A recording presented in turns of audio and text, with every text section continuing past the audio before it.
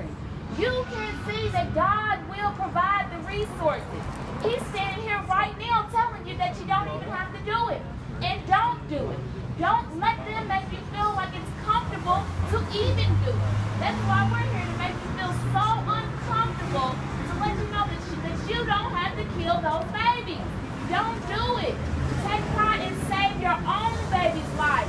Take pride in saving your own child's life, you guys. If you ever took pride in life and living things, and if it hurts you for people to die, then it should hurt you to be able to kill your own. Have enough faith. We're out here praying for you and pleading with you that you don't have to do it. It shouldn't be that easy to just sign a dotted line to kill our own babies. They are living inside of you. Mothers, understand you can do it. You were able to get up this morning. God allowed you to even wake up this morning. He will provide for you.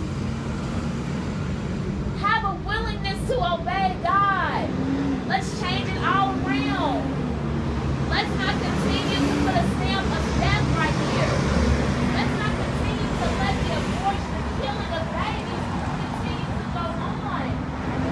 Let's be responsible adults. Let's take ownership of our responsibility and our consequences. Because although you think you might not have to take ownership right now, you do.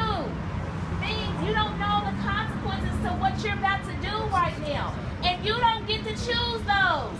So don't even take that gamble. You guys are playing Russian roulette. And don't even do it and not even cut like that.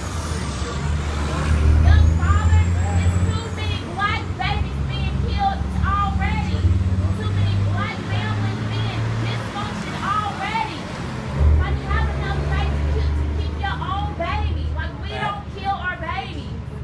And while you're in there making it okay for the mother to kill her baby is beyond me, because you are a strong black man of God. And for a strong black man of God to be sitting in there with that girl, ushering her to kill her baby, that is wrong. And you know that is wrong. And you're the only black male in there that I'm talking to. You need to get up, because it's wrong. We have too many black males being killed on the daily anyway. And you're in there paying to kill your own. You don't even know if that's a son that you're getting rid of. That's not right. Get up from your seats. Have enough faith, you guys.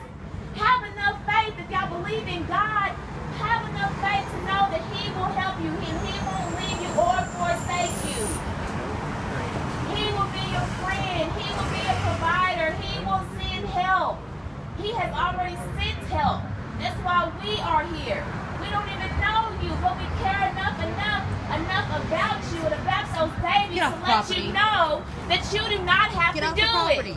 You don't have to do it. Get off the property. All you have to do is come right outside and come next door to a woman's choice, where we can provide you with the resources that you need. You're on the property, get off the property. Resources that include money.